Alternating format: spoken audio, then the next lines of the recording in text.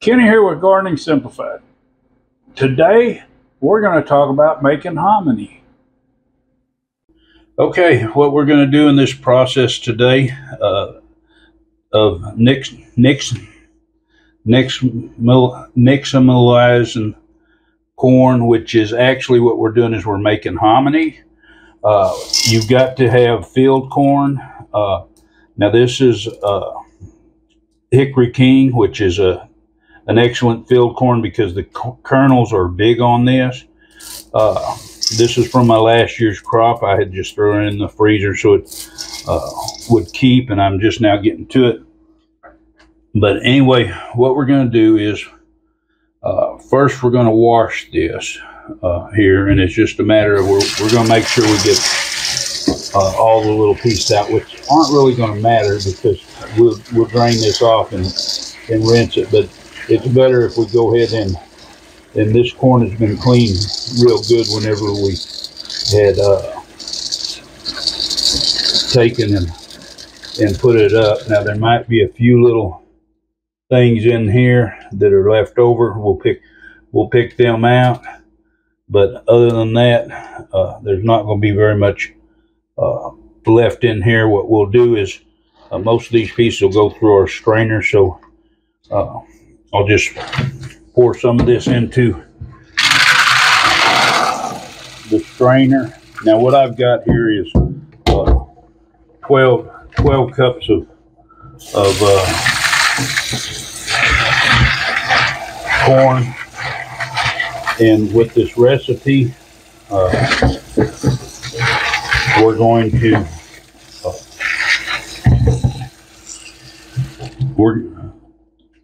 for every 4 cups of corn, we're going to use 1 gallon of water, and we're going to use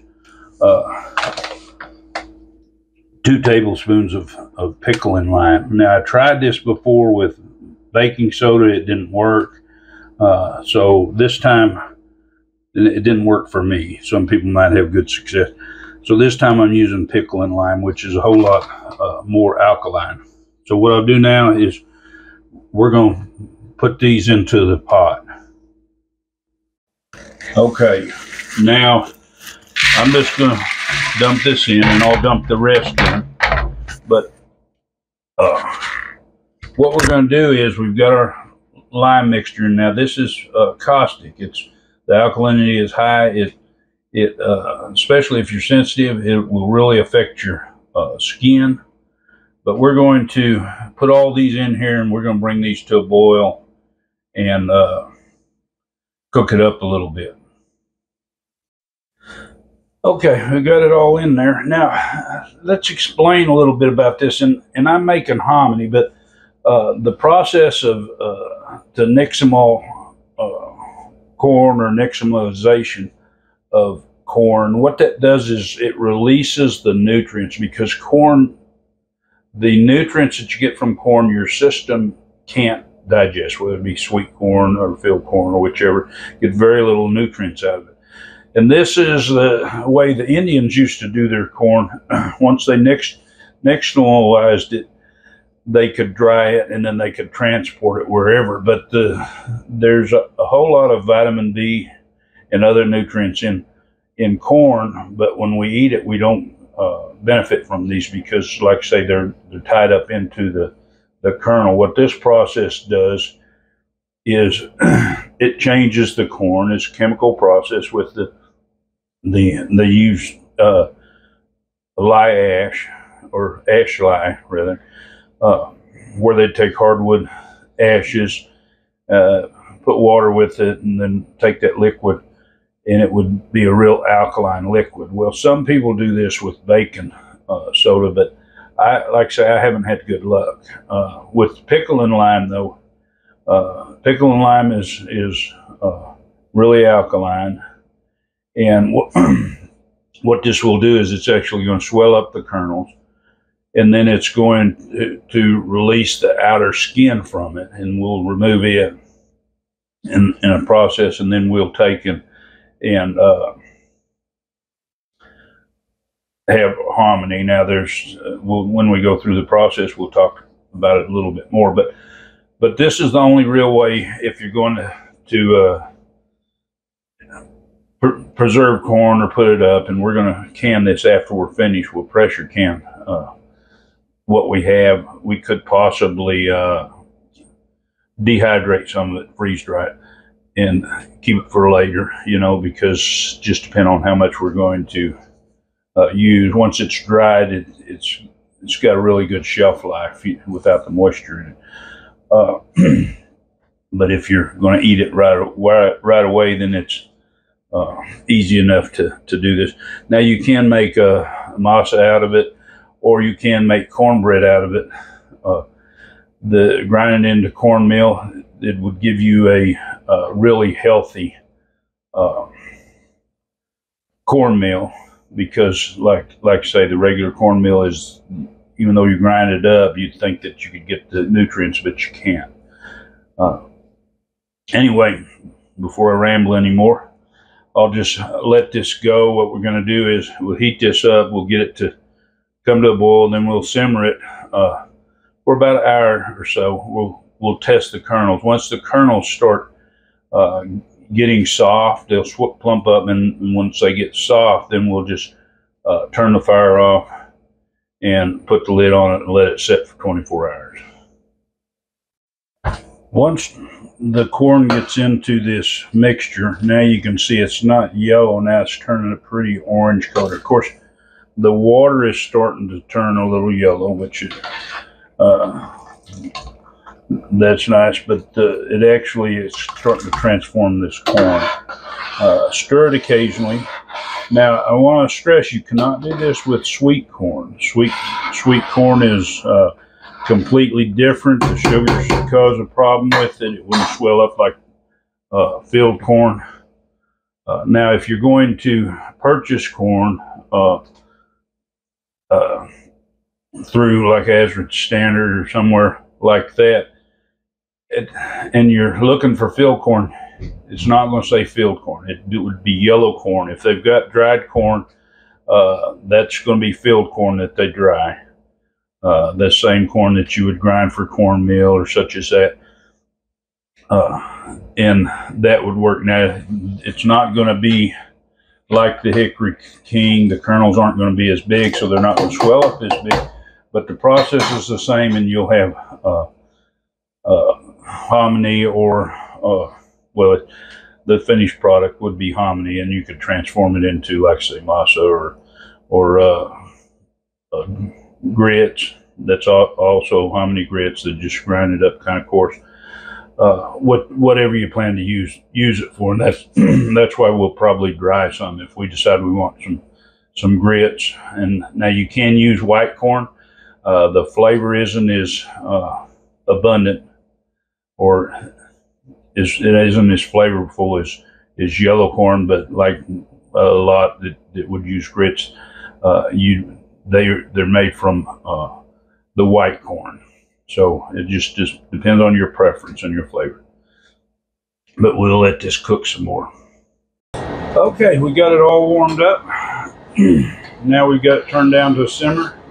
We've got our timer set. We're going to do about an hour. And you want to make sure you stir this occasionally. Now, if with mine, I have a clad bottom on this stainless steel pot, and I didn't mention, make sure you do use a stainless steel pot, and make sure that your utensils, none of them are made out of aluminum or something like that, because this caustic will eat it, and that metal will be in your mix, and we definitely don't need any more aluminum in our bodies. But come back and stir it occasionally. Like I say, we're just going to have this down on low, and what we're trying to do is we're swelling these up, but we want these kernels to get soft. We're kind of what you can do is you can mash them pretty easy. Right now they're still hard. In fact, when we started out, you probably couldn't bite through one of them because how hard they are. But they're starting to soften up now. What they're going to do is, as they soften up and they're starting to increase in their size, they're going to swell up, and the skin's going to start kind of loosening on them. But we'll let this go a while. Okay, this is cooked for about an hour, and we're just going to test it here and see how these are.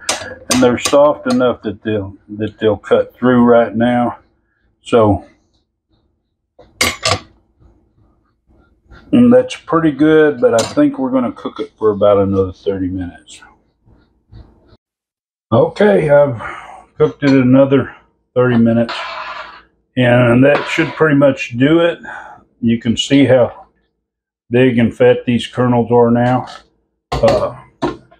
What I'm going to do is now, and they've kind of started to fill up the pan there, and they probably will more later. I'm going to put this top on here. We're going to let this set, and we'll come back and occasionally stir it. That way they've got plenty of room if they start to swell up. But we're just going to let this set overnight, or roughly anywhere from 12 to 24 hours. I'm going to just let this set for 24 hours, being it's about 7 in the morning today. So I'll just finish it up tomorrow, because once I finish preparing these, we're going to have to pressure can them. And so we don't want to do this, say, at 7 at night and start doing it. Okay, this is set overnight.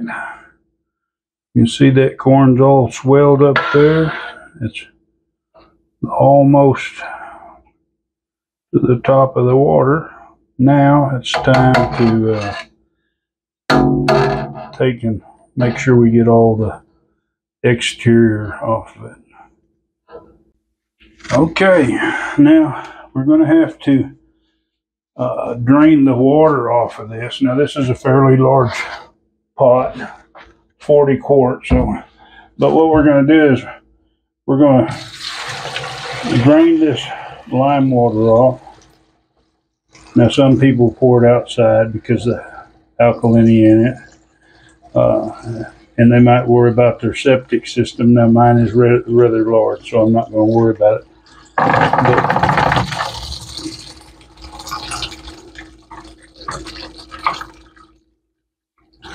But what we're going to do is we're going to take part of this corn at a time, being we have so much.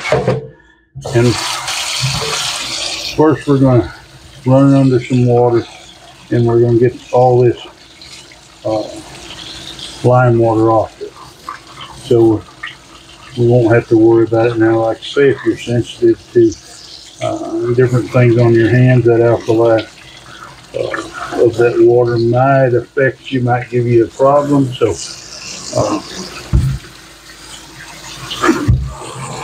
but what we're going to do is we're just going to take it all, and we're going to wash it all a little bit at a time.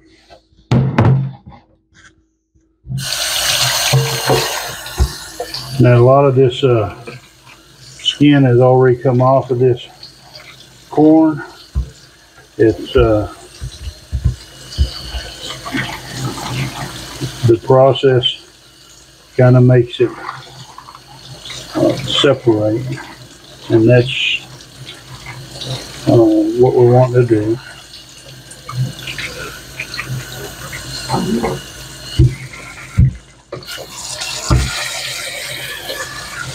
And like I say, we're going to continue to do this till we get it all rinsed off. All right, I have it all rinsed. Now what we're going to do is we're going to put some of this in this bowl. We're not going to put too much, because if we get too much, it's going to be hard to handle, and we're going to put some more water in it. And this is the next process. We're just going to rub this through our hands, and we're going to separate off that outer hull on there. And plus, this will be extra wash, so if you're worried about some of that lime was left on there, then don't worry, because it's going to separate.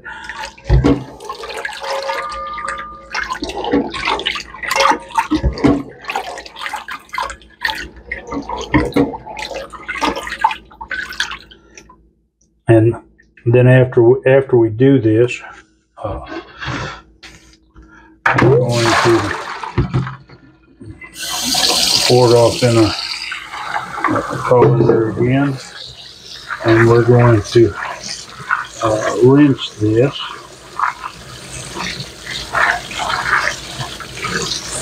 That way we get a lot of that off of there, and then we're going to repeat the process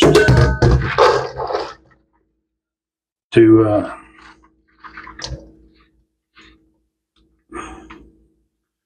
then you can see some of that's left in there, but we're not going to be too concerned with that, because we're going to rinse that out before we put it back in there. But we're just going to keep doing this until we have cleaned all the outside. Our water, we want our water to be clear. So we've got all the alkaline water, or the lime water, off of it, and then we're going to go on to the next process. Okay, I've heated up the corn here, the hominy, well, you know what I'm trying to say. I've heated it up, I put it in the jars, and now I've got some hot water here. I'm going to bring this up. Now I take this corn and I put it about roughly about 1 inch from the top, in case it decides to swell up. And I'm just going to put hot water in here, and I'm going to actually fill these about 1/4 inch from the top. Now, a lot of your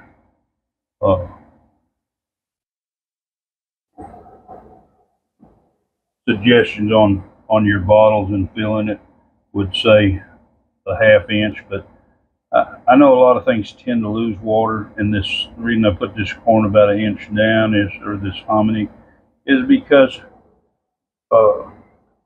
there's a good chance that in the hour of pressure canning that it might actually swell up more. I'd like to think that it wouldn't drink up all the water, but you never know. But anyway, I'm going to continue to do this, and then after that I'm going to just take a knife and I'm going to go down in each one of these jars, and I'm going to try to remove any bubbles that might be affixed to the corn, get it settled in. I'll clean the tops, put my rings on. I've got my pressure canner heated up and ready. I did have just a little corn left. I'll go ahead and cook this up, and we'll have it for dinner tonight. But let me finish up here with this and get these in the canner. Okay, they're all filled up, ready to go. They're in the pressure canner. It's just going to be a matter of putting the lid on, making sure it's lined up right, and tighten it down, and start the heating up process. Now you need to follow your directions of your canner whenever you're going to do this. I'm going to bring this up to pressure, and I'm going to cook these for 60 minutes. And we had a little bad luck with their canning situation. We had one jar that I probably put the lid on too tight, and so it cracked. It could have been possibly a problem with the jar bottom. It might not have been too tight. It's hard to say. But we ended up with 15 jars. 13 of them are sealed. And so we've got our hominy, and it's looking good. The two that didn't seal they seem like they don't have much water at all. So if they do seal, because it's just slightly warm, if they do seal, they'll still probably be eaten first, because I don't think it'll have good tight sealing for long-term storage. But anyway, I hope this gives you a little more information on making hominy, understanding the process, understanding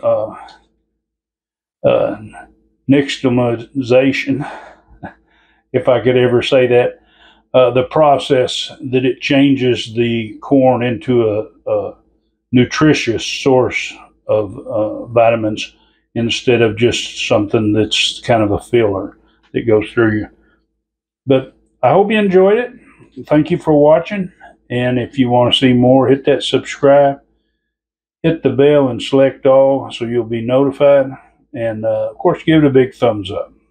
Enjoy your gardening experience.